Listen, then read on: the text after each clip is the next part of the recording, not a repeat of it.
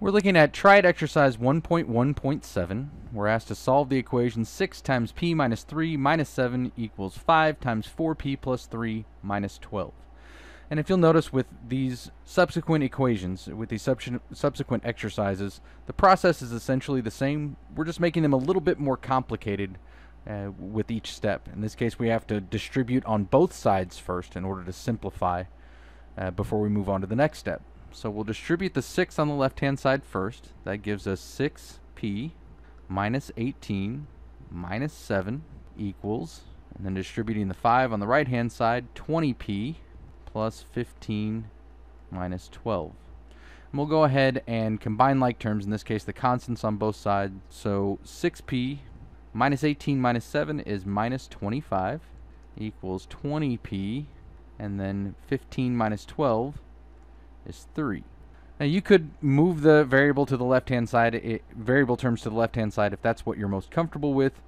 What we're showing in this example, so we don't have to deal with a negative value in front of the variable term, we'll subtract 6p from both sides first, and we'll move the variable terms to the right-hand side. So minus 6p minus 6p, we end up with negative 25 equals 14p plus 3. Then we'll subtract 3 from both sides to isolate the variable term on one side. So negative 28 equals 14p. And finally, dividing both sides by 14, we end up with p equals negative 2. As always, we will check our solution by substituting into the original equation and making sure that it ends up with a true statement.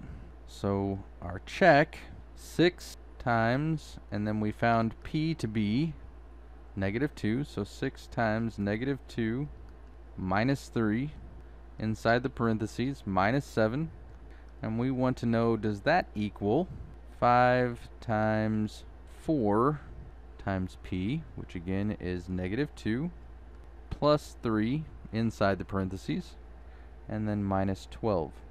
So then we just follow the order of operations. Negative 2 minus 3 is negative 5. Still subtracting 7. And we want to know, does that equal 4 times negative 2 is negative 8. Plus 3 is negative 5. And again, just so you can see, this is negative 8. We're still adding 3, and negative 8 plus 3 is negative 5. Minus 12. Again, we're still verifying, so I'm putting a question mark there. So this is negative 30 minus 7. Does that equal 5 times negative 5 is negative 25 minus 12. And we do end up with the same value on both sides. Negative 37 equals negative 37. So our solution does check, and we verified that p does equal negative 2. When p equals negative 2, then the original equation that we have is true. So it is a solution to the equation.